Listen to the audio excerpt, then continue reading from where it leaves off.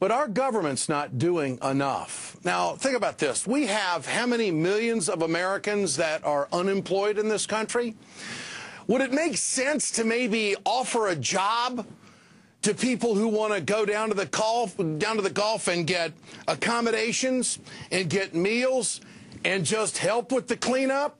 Could BP write that check? Is there anything we can do to save our beaches? Is there anything we can do to keep the oil offshore?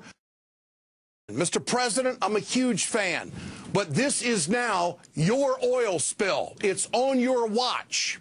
We need to come up with some kind of huge plan on what we're going to do, because we've spent 30 days waiting for BP, waiting for Transocean, who's done a great job of just washing their hands of all of this.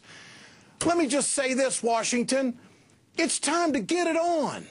It's time to get real serious about this.